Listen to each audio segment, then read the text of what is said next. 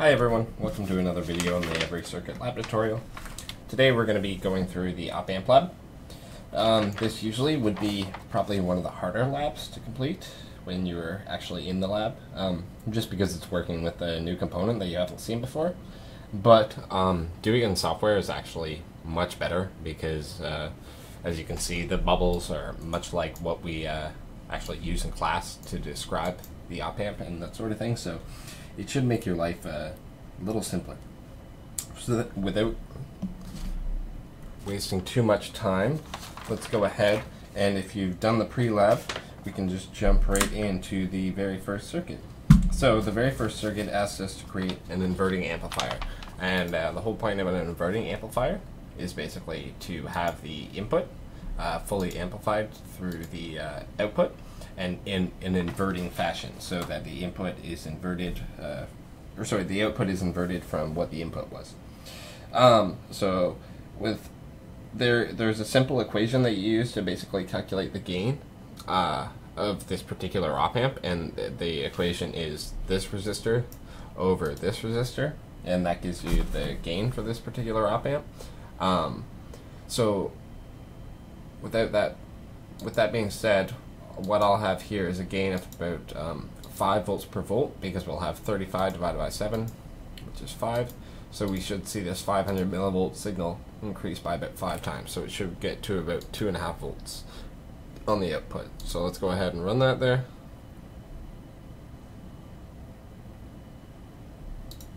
And you can see the gain of my op-amp is actually very, very low.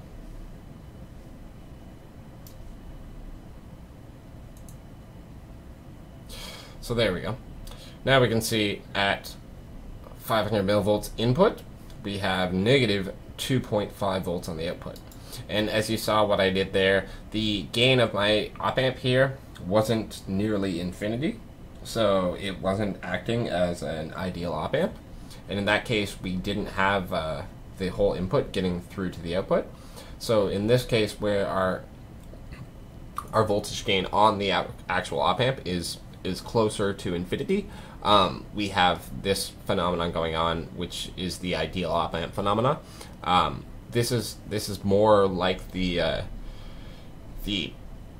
voltage gain you'll actually see in an ideal op-amp under these conditions, but there are some op-amps under some particular conditions and applications that that unfortunately can't run at these high voltage gains. And in that case, we need to do other stuff to eliminate some of these problems. Alright, now that that's done, let's go ahead and we'll change this wave to a sinusoidal wave. It's at 1 kilohertz, and let's switch its amplitude to, I believe, 0.5 volts peak to peak, so that would be 250 millivolts in amplitude. So we'll go ahead and switch that up. So once we have that wave, we can see our input is, well, should be 500 millivolts peak to peak, and our output is exactly 2.5 volts peak to peak. And that makes sense based on our calculations that RF over RI equals exactly 5 volts per volt, so that this signal should be amplified by negative 5 volts per volt is true. As you can see, the sine wave, it's hard to see that it's inverted, but just know that because this is an inverting op-amp, that you're putting it into the inverting terminal, so the wave that at the input is going to be inverted from the wave of the output. Basically, that's something that you should remember always. So now we'll increase the signal here until we observe some clipping. And clipping is a new phenomena for you guys, and I'll show you exactly what it is as soon as we hit it. Eventually you'll see the peaks and the troughs start to flatten out, and where they start to flatten out, that is called the clipping point.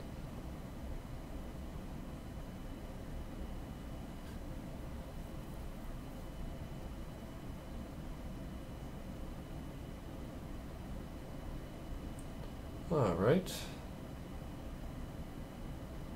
So it looks around 3.1 volts or so we could go with. And for my particular setup here, I have a clipping range of around 3.1 volts. So I would just mark that value in like I was told. And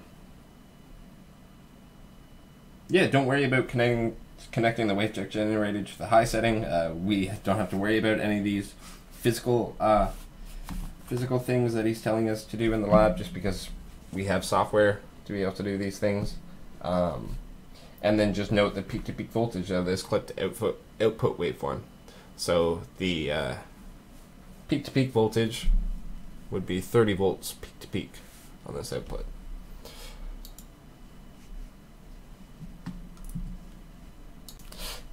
Alright, so moving on here now, the next circuit we have is called the summing amplifier. And the summing amplifier is only slightly different from the inverting amplifier that we just did, in that it has a DC or another AC component that is added along as a second signal, as you can see here. So in this case, we're using a DC signal of 500 millivolts. So basically, the way I like to analyze these is I like to analyze them as a single network on their own, and then they sum together. So this first network would be a 500 millivolt input, right? And 35K divided by a 7K is 5 volts per volt in amplification, right? So let's say it was just the DC wave, right? Our DC wave should be centered at -2.5 volts, because we would have -5 multiplied by 500 millivolts, right? Which would give us -2.5 volts. But if I was then to add in this sinusoidal wave, what would happen there? Okay, so let's think about that. So if I have a DC wave that is traveling at -2.5 volts, right? That DC wave doesn't have any peaks or troughs, right? So it's staying at a static point. So then where do you think this wave, the AC wave, will be centered around? If you said that it would be centered right around the -2.5 volt part, you're exactly right. Because this, whatever voltage is, or whatever wave is getting amplified from the AC, should be centered right at whatever the amplified voltage from the DC source is. So in this case, we're at -2.5 volts on our DC source. So we know that our AC source should be centered at -2.5 volts, and it's also amplified by a 5 to 5 volts per volt. So then we know that this 250 millivolts in amplitude, which is 500 millivolts peak to peak, should give us 2.5 volts on our output in the peak to peak range, and that should be centered at -2.5 volts.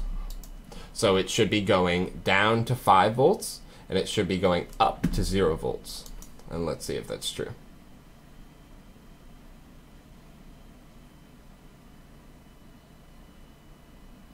Sorry, yeah, I completely misspoke. It should be going up to down to -3.75 and up to -1.25, which would be a 1.25 volt amplitude from a 2.5 volt peak to peak. And then look up the difference online between an AC and a DC coupled scope. If we ever get back into the classroom, it is going to be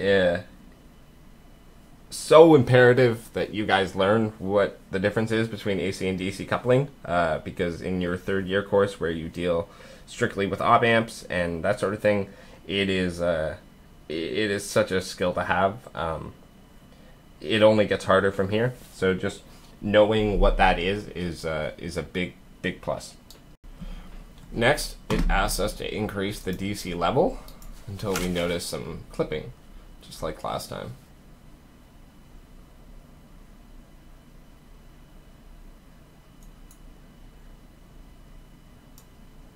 So now that we know what clipping is, we'll be looking for flat tops and flat bottoms.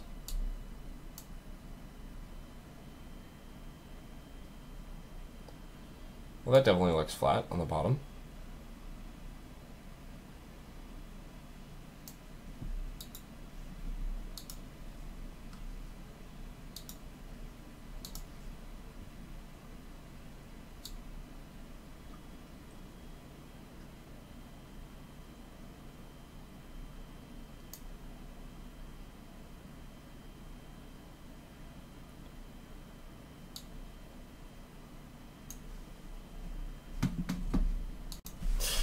And as you just saw, it's extremely finicky, so you might have to move with the individual adjustments on the dial. And if you do that, I found a solution where it sets a clip just on the bottom at 2.76 volts.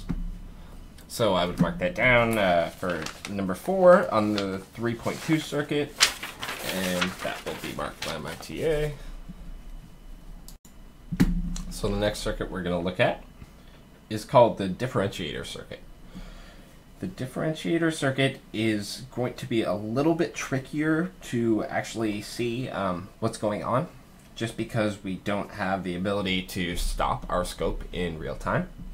So in a lab setting, we have the ability to stop the trace and actually analyze it and do some things with a still photo. But in this case, we're just going to have to rely on you guys to be able to take a photo, maybe, of the moving scope, and then analyze it from there. So let's go ahead and we will look at the parameters here that I've chosen. I've just chosen random parameters such that it's a little bit different from what you guys are doing in your lab. I connected a 0.5 volt peak to peak. I'll do 500 millivolts, so that's 1 volt peak to peak for me, and it says to go to 1K, so I will go ahead and I'll run that, and it says to sketch V out and V in as they appear together. So what I would do is, as this is running, I would try to slow it down maybe as much as you can, like that. Just try to get a nice photo of that particular screen there. If you can, you could easily mark a point on the wave and then calculate the phase difference just using a ruler and using what would appear to be one wavelength, and seeing that is exactly half a wavelength apart from each other, these two waves. And that would indicate that if you put in a sine wave here, right, and they're off by half a wavelength, then what would you have? You would have a cosine wave on the output. So just things like that. You have to be intuitive with this because we don't have the full set of tools that are at your disposal right now. So yeah, it's a little bit more difficult, but I think you guys can figure it out.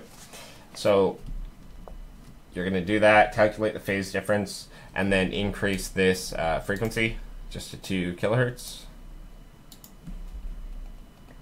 And then sketch the input and the output again. It's much of the same, it's just a little more bunched up because the waves are coming in quicker. Yeah,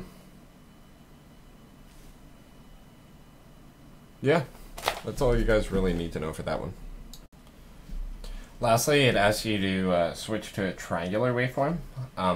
Unfortunately, we don't have that ability within this software to do a triangular waveform. Yeah, I would just note that on number 5 and say, using the software we have available to us, we are not able to perform this part of the experiment. But you could think about it conceptually as well. If I was to put in a sine wave, right, that is just sine WT, right? And if I was to differentiate that wave, what would I get, right? So it's the same as just differentiating in your calculus class. So if I differentiate a sine WT, I get a cos WT, right? So if I differentiated a triangular waveform, what would I get on the end? what would I get on the output? Now we'll move on to the high pass filter. The high pass filter is actually going to be so much easier than it would be in an actual lab setting, because filling out your 8-line table in number 2 here is going to be so much easier than it ever would be in a lab, because in a lab setting you need to go through each individual frequency and mark down the points that you get. In this, you can do a frequency sweep, and it will basically give you every point from about 0 hertz to, I believe it's 1 megahertz. So, with that being said, let's go ahead and look at the circuit that I built here. So the circuit I built uses different values than the ones you guys are going to have, obviously. Just to show you some different circuits. And we're going to look at how the gain and the phase difference of the input and the output signals change with frequency. Filters are very important in RF applications and many other fields, and you guys will learn about them in much more detail next year in your 3rd year electronics course, and they're honestly very useful and very fun. So without further ado, let's go ahead, and this time we're going to run the AC. So the AC, what that does is it gives us a frequency sweep, like I said, from, I believe, oh, it's actually only around 50K? 50K? Maybe you can go farther. Yeah, you can go farther somehow. I don't know where those things are going, but you can go farther. And all the way down to around 0 hertz, which makes sense. So we want to take some measurements at 300 hertz, 600 hertz, 1.2K, 2.5K. So let's go ahead. We'll go up to 300. And this is on a log scale, so it's very weird. Moving in between points. So we go to 300. We can take the magnitude of the output versus the input, right? And we can also take the phase difference between the 2 waves at those 2 particular points. So we can see my phase difference is around 90 degrees, and my magnitude is around negative 19 dBs at that point. So I'll go up to 600 hertz.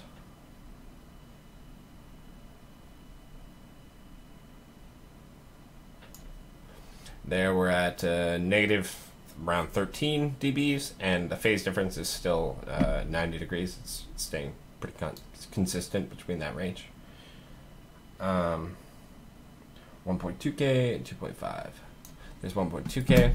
So there we're getting closer to our negative 3 dB cutoff. And we're at phase difference. It's decreasing slightly, but it's still on a slow decrease there.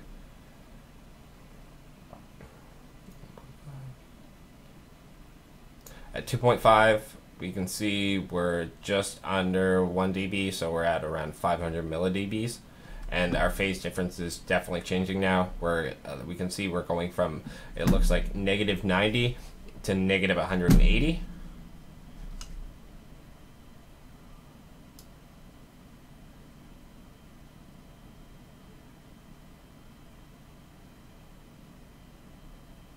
So we go to 5 kilohertz.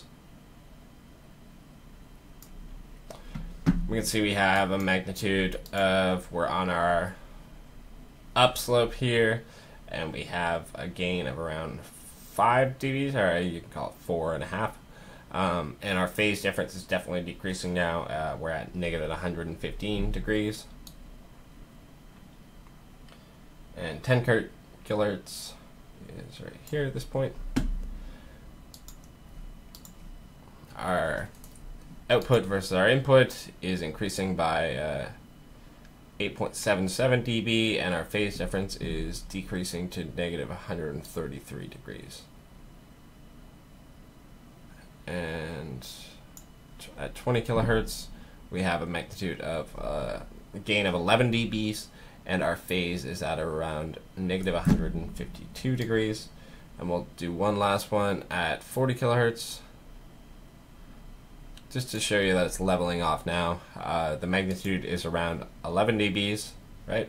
And that makes sense because we were just at 11 when we're at 20 kilohertz, and we can see that our gain isn't increasing much. So we're at that that passband point, and our phase is around negative 165 degrees. So it'll go down a little bit from there to 180 to be exact, but not much at all.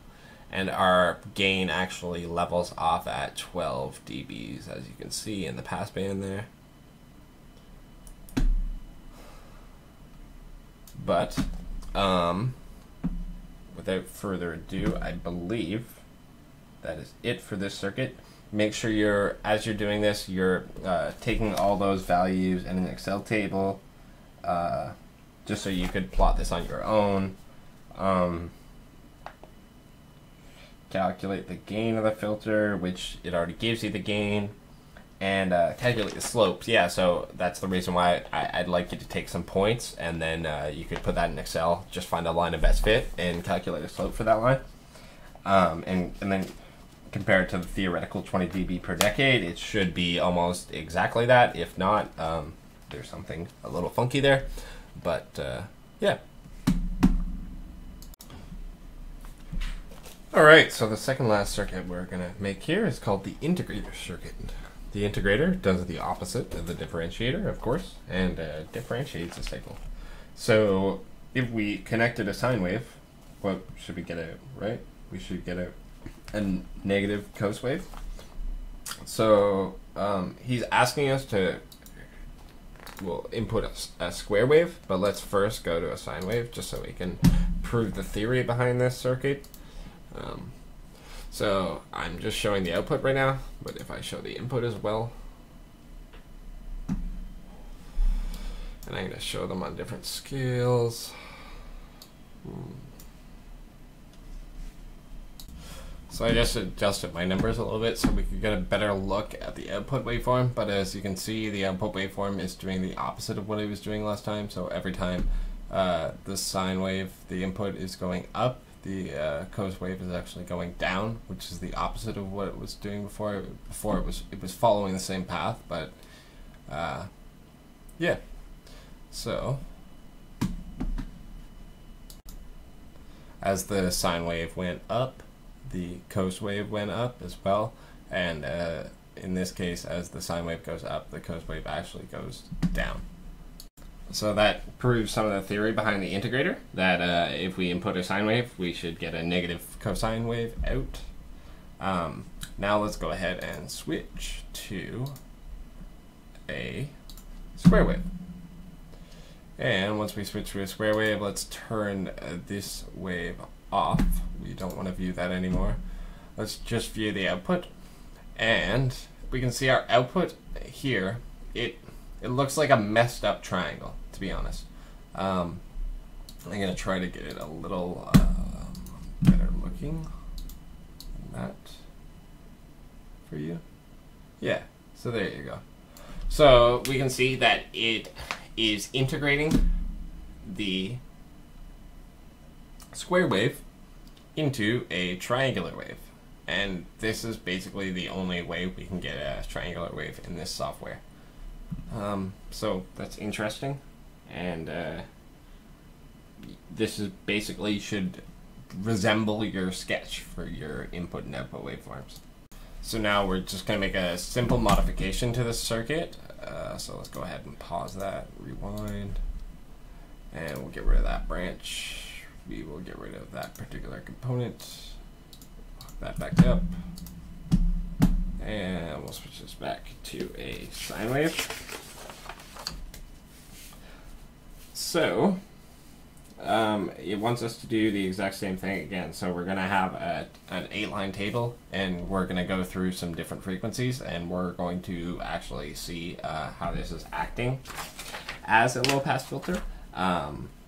So let's go ahead, and without further ado, once you have the circuit set up again, and just remove that particular capacitor, you can go ahead and run your AC analysis. and your AC analysis will look like this. So as we can see, the shape of the filter is the exact opposite. Last time it was going up, right? And this time it's going down this way.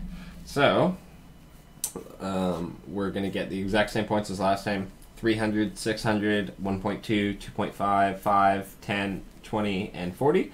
And we're going to go ahead and I highly suggest you mark them in an Excel table so you can calculate the theoretical slope using a line of best fit. That's in question 3. And yeah, so let's go ahead and we can see that our constant gain here at the first point of 300 hertz is around here, and it is around negative 10 dB. Okay, and the phase difference is around 180 degrees.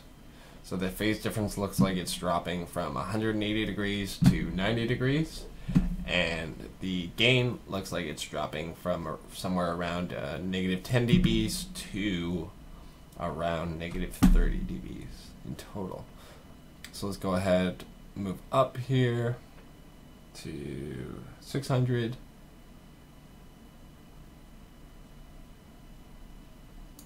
You can see our magnitude on our gain is pretty much the same. It's actually a little bit higher. This can be due to some ripple effects in the passband, but we won't talk about those until your third-year courses. And we can see the phase difference is still around 180 degrees, 2 degrees lower than that, but more or less the same. 1.2, what we want to do next? At 1.2, we can see our gain still hasn't decreased at all. Actually, it's increased yet again. And our phase difference is actually 176, so it's went down by another 2 degrees there. So now we're going to be at 2.5 kilohertz. At 2.5 kilohertz, our gain actually hasn't went down at all. Again, increased, but our phase it's slowly going down. It's only went down by 9 degrees, so it's not like it's a huge difference that you could even visibly really see on the waveform, but it's there. So 5 kilohertz. Our gain's at negative 10 dBs, so it's finally at this highest point, and phase is at 163.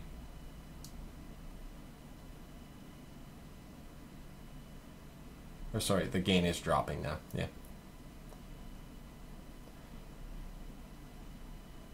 So at 10 kilohertz, we're at negative 11.1 and a phase difference of 148. 20 kilohertz.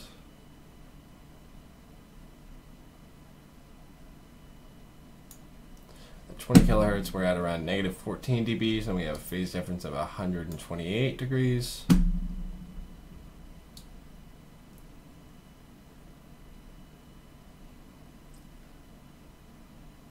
And at 40 kilohertz, we're at negative 18.2 decibels, and we have a phase difference of around 112. So again, this will level off somewhere, right? And it should level off at 90 degrees. So at 90 degrees, our gain keeps going down, as you can see, at 20 dBs per decade, but our phase remains constant at 90 degrees throughout to like even into terahertz. We're able to go actually with this. So with that being said, the last thing it wants us to do is input a square wave here. So let's go ahead, run that back, put a square wave here, and then it wants us to sketch the output waveform.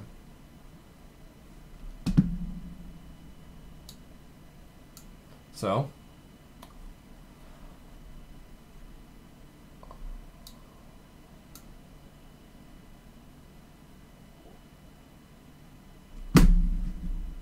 last but not least, it asks us to input a square wave. So I put in a square wave of frequency equal to 1 kilohertz, so that would be a period of 1 millisecond.